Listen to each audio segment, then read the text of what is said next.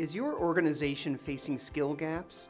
According to a recent survey, 83% of HR professionals report that their organization is facing severe skill shortages in certain key areas of the organization.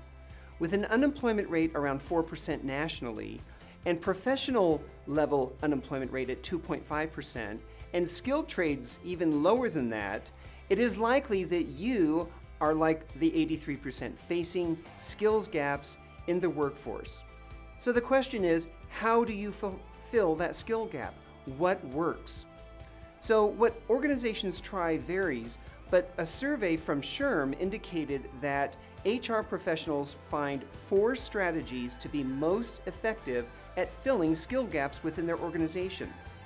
So the first tactic that works is providing employees with on-site training. In other words, bringing training into the workplace environment and providing employees with the skills they need to succeed and fill the gaps internally. Secondly, what HR professionals prefer are to start new training programs for new hires and for their existing workforce.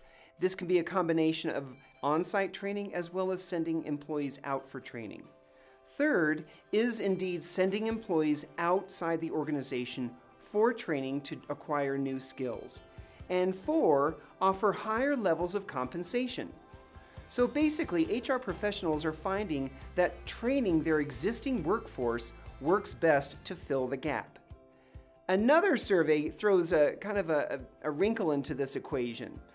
An international survey by Korn Ferry finds that global organizations are actually hiring for skill sets for positions that don't even exist in their organization. That's right, they're hiring people without having a job for them.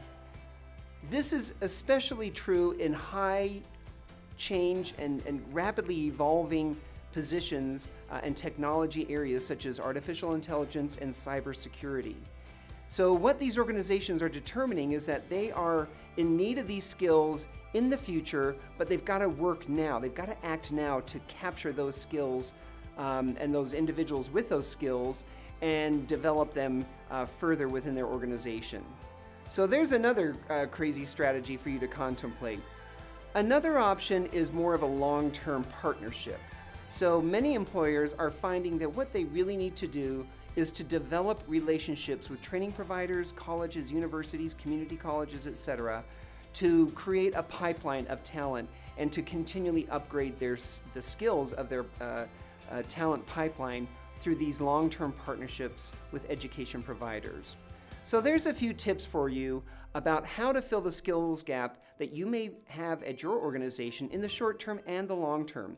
And as an Employers Council member, remember, we are here to help you and support you. We have a variety of resources, services, and interventions that can help you fill the skills gap.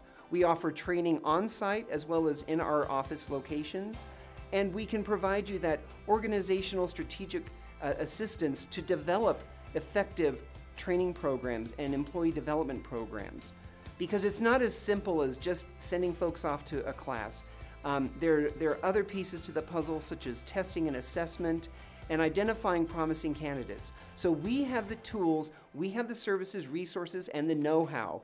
We're here to help you as Employers Council members. Have a great day. Thanks for listening.